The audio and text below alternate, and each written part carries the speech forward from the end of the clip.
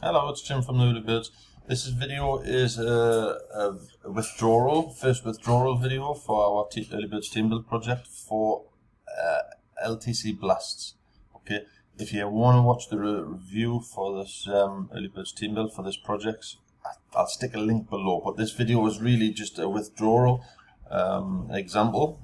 And a few members have already asked, which, you know, in this day and age, they all want to know, does it pay? That's the big question on a lot of projects. So I'll get straight into it. Once you've logged into your members area, you'll see there that I've got an unpaid balance of 1.755 Litecoin. So if you pop, well, let's just have a look. Withdraw. This is my first withdrawal. To be honest, I've used most of my earnings to pay members forward, PIF members into level 1.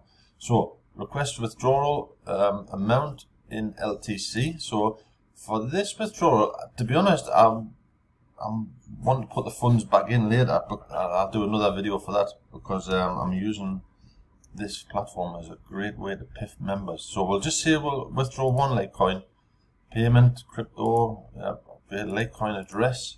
So you pop in your Litecoin address where you want that Litecoin to go to.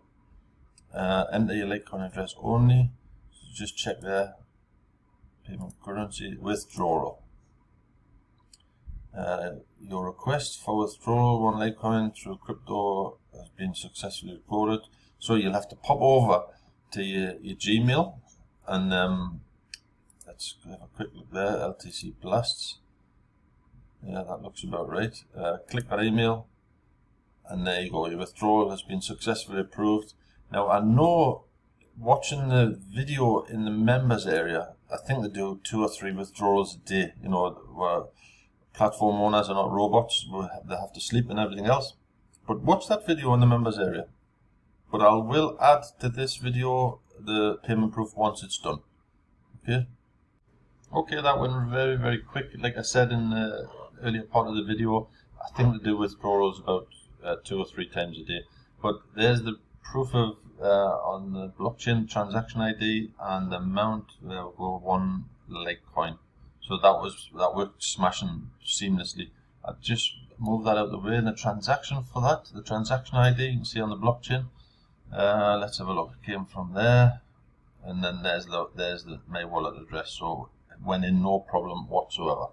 Okay, so that's the end of the video. Below this video, I'm going to put some links to the review, Early Birds Team Build review for that project, and how to deposit video and how to PIF video. Okay, so check the description below and you'll see some other links as well for the for some other help video for our team build. Okay, have a good one. Catch you on the next one.